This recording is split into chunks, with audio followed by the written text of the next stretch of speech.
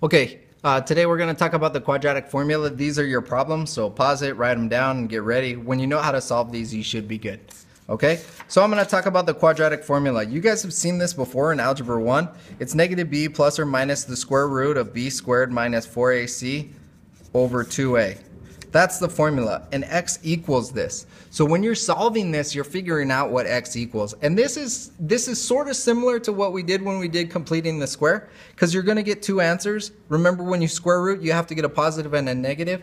The difference here is now that we have imaginary numbers, you have to give me the imaginaries as well. Okay? So we're going to go through the process. Remember that standard form for a quadratic equation is ax squared plus bx plus c equals 0. So we have a, b, and c right here, and that's what we're using up in this one.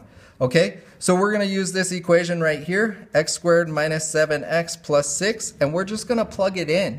So negative 7 is 7 plus or minus the square root of negative 7 squared minus 4 times 1 times 6 over 2 times 1. Okay, so remember a right here is there's nothing there, so it's a 1. B is negative 7 and C is 6. So that's where I'm getting all of the numbers.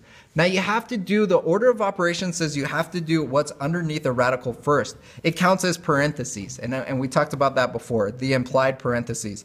So I'm going to simplify what's under there right now. So negative 7 squared is 49. 4 times 6 is 24. 2 times 1 is 2. I'm going to continue to simplify underneath the radical. Now I'm going to do the square root. Square root of 25 is 5. So 7 plus 5 is 12 over 2. 7 minus 5 is 2 over 2, which gives me 6 and 1. Those are my two solutions to this equation right here. Okay? So I'm going to go on. I'm going to do another one. Whoops, a little earthquake there. Another one is 3x squared minus x plus 2 equals 0. Okay, so I'm going to go through the same process. So negative 1 is 1 plus or minus the square root of negative 1 squared minus 4 times 3 times 2 over 2 times 3. Okay, so when I go through this process, I'm going to do the square root first. 1 plus or minus the square root of 1 minus, that's going to give me 24 over 6. 1 plus or minus the square root of negative 23 over 6. Now, I can't simplify 23 because that's a prime number, but what I can do is I can get rid of that negative. I can get rid of it by bringing it to the outside as an I.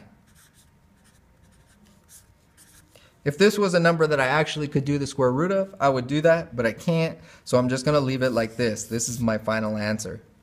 I can't leave a negative under a square root. Okay? So I'm going to continue on.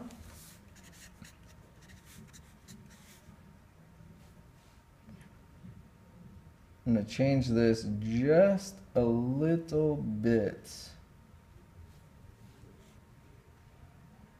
What do I need to change it to? -2.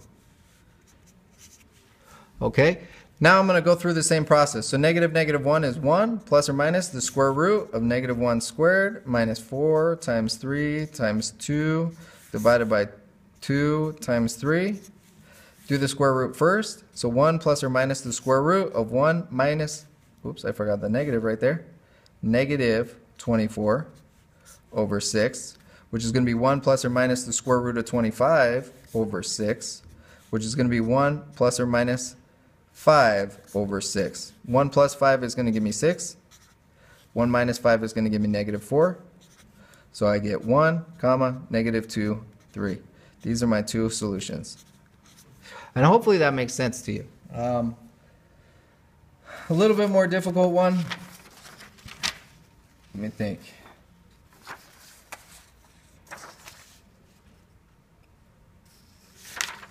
A little bit more difficult one would be something like this.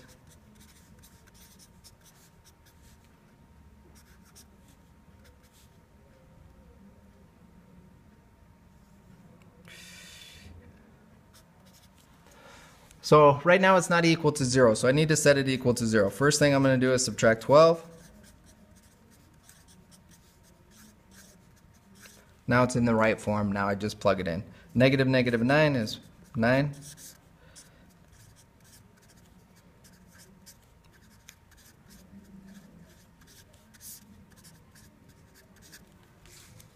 Simplify the radical first.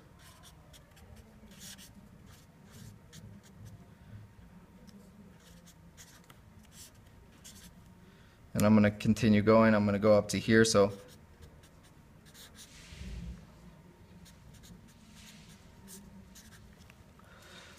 $177. I can't really do anything with that, so I'm just going to leave it like this. Final answer. Okay, that's what we're looking at.